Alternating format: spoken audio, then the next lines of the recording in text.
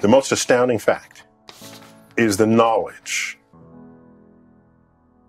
that the atoms that comprise life on Earth, the atoms that make up the human body, are traceable to the crucibles that cooked light elements into heavy elements in their core under extreme temperatures and pressures. These stars went unstable in their later years.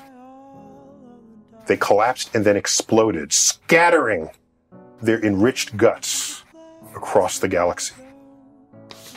Guts made of carbon, nitrogen, oxygen, and all the fundamental ingredients of life itself. These ingredients become part of gas clouds that condense, collapse, form the next generation of solar systems, stars with orbiting planets. And those planets now have the ingredients for life.